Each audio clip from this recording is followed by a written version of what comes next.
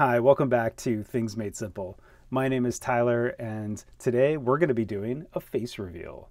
That's right, we're going to play an F major 7th chord on this YM3812 sound processor. I know, dad jokes aside, I just needed sort of a hello world kind of program, something that would let me play a few notes on the microcontroller to make sure that we've got everything working and communicating and that we can actually manipulate the registers on this processor. So this is the most basic project I could come up with to control a YM3812. Today we'll build the circuit, we'll upload some code into it, and then in the next video we'll walk through that code in more detail so you understand how everything works. So with that said, let's go make a F major 7th chord. If the heart of this project is the YM3812, then the brain is this chip here, the AVR128DA28. I like to think of it as an Arduino Nano, but in chip form, and like way more powerful. At its core, it's an AVR microcontroller that runs at 24 megahertz, and the speed is auto-tuned internally, so you don't really need any other circuitry to get this thing working. Just a couple of decoupling capacitors, and you're good to go. It also supports a wide range of operating voltages, though we're only going to use 5 volts for this project.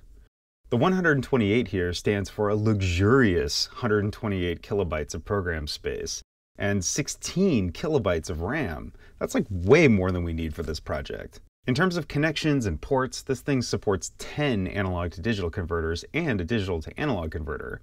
It has I2C, SPI, UART, and 3 hardware serial ports. We're only going to use 1 today, but if you're interested, you can check out this MIDI router that I built using all 3. Finally, everything comes in a neat little 28-pin package with Arduino IDE support and support for the Universal Programming Debug interface. And best of all, there's still a few hundred of them in stock at Mouser, which is kind of saying something these days. So act now while supplies last. And I swear this is not a paid promotion. Next in our lineup is the 74HC595. This serial shift register takes the SPI output from our microcontroller and latches it into the 8-bit data bus that we need to control the YM3812. The YM3812 then takes that data along with some other control signals from the microcontroller and then uses an external 3.58 megahertz clock to generate a digital audio output stream. Then a new chip, the Y3014B, takes that digital stream and converts it into analog sound, which we then buffer using an operational amplifier. And this gives you music. Now that we know the players, let's take a look at the schematic. Starting on the left, we have our microcontroller, and we're powering it with 5 volts along with 2 100 nanofarad decoupling capacitors. There's a whole lot of unused pins right now, but we're going to need the room later as we expand this circuit.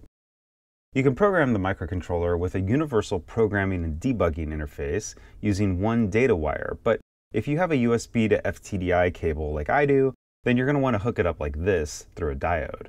Or maybe you have the other FTDI cable that has slightly different colors. Either way, hook it up like this and you should be able to program it through the Arduino IDE. Next up, the reset button. The microcontroller already has a pull-up resistor internally, so you just need a switch that connects the pin to ground. Now, according to the datasheet, you also need an RC filter with a 330 ohm resistor and a 100 nanofarad capacitor, but I just kind of cut those corners for now.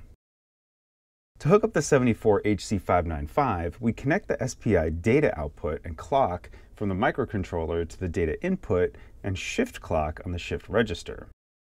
Pin 9 of the microcontroller is going to control the latch clock on the 74HC595, and that'll latch the data so that its output becomes visible to the YM3812.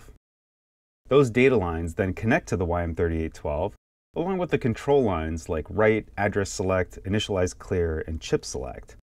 Also, an oscillator supplies a 3.58 MHz clock signal for the YM3812.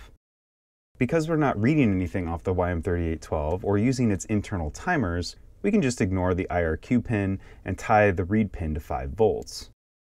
The other pins connected to the Y3014B work surprisingly like the connection between the microcontroller and the shift register. There's a serial data connection and a clock that shifts the data, as well as a latch that sends the analog voltage to the output pin. Now this chip needs a reference voltage that's halfway between ground and 5 volts, and it generates that voltage internally on the RB pin. But you need an operational amplifier and a couple of capacitors to buffer that voltage and then feed it back into the Y3014B on the MP pin. From there, the output connects to another operational amplifier configured as a buffer, where it's then coupled through a 4.7 UF capacitor and current limited through a 1K resistor. The op-amp also needs power and decoupling capacitors, which I've shown here at the bottom.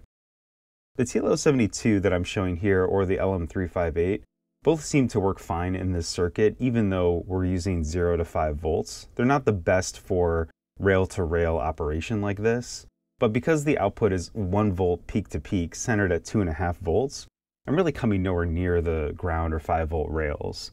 But if you wanted to bring this up to the 10 volts peak to peak of EuroRack, we're going to have to modify this circuit quite a bit and add a negative voltage rail. I think we're going to do that in another video. Okay, enough yapping, let's put this thing together.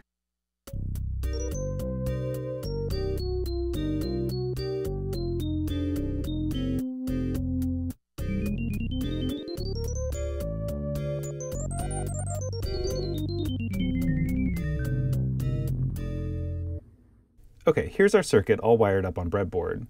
I've gone ahead and attached the FTDI cable and made sure to keep the wires all color-coded, so if things get disconnected, we can just hook it back up with no problem. I also added a resistor and LED here, and that'll give us some indication of when things are being written from the microcontroller onto the YM3812. It's on pin 7 of port D, and in the code I just turn it on and off as the data is being written. Alright, let's pop open the Arduino IDE, set it up, and then see if we can get this thing programmed. You can find the code that we're going to use today on my GitHub, and I'll post a link to it in the description. Just go to the articles 1 through 3 folder, where you're going to find a folder with the source code as well as another folder with a schematic.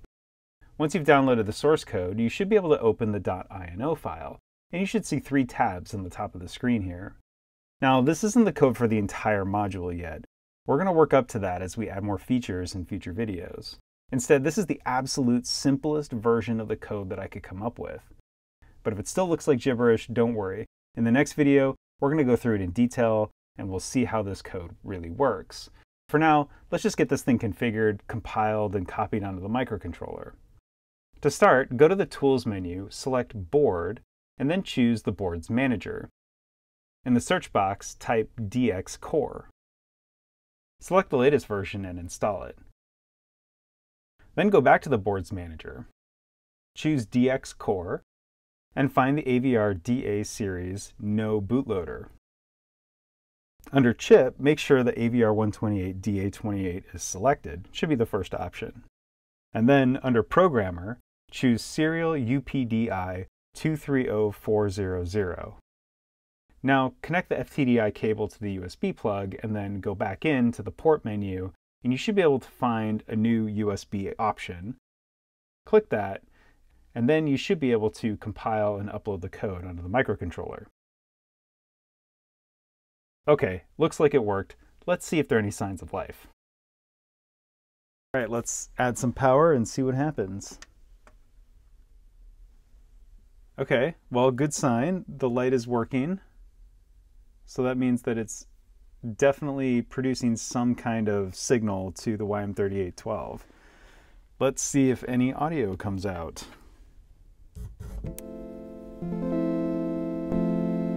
Well, that sounds like an F major 7 chord to me. Our face reveal is a success.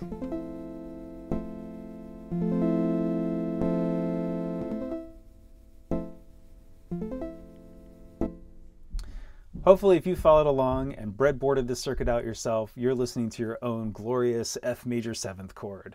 But if you ran into any issues or have any questions about how anything works, I've got way more detail on my blog, thingsmadesimple.com, and of course, all of the code is available on GitHub. In the next video, we're going to actually go through that code in way more detail, and we'll kind of rebuild it from scratch so that you understand exactly how it works. And then I think in the next video after that, we'll add MIDI functionality so that you can actually control what pitch is being played through an external MIDI device. So if you want to continue on this journey with me, hit like, hit subscribe, and in the meantime, thanks for watching Things Made Simple, and we'll see you next time.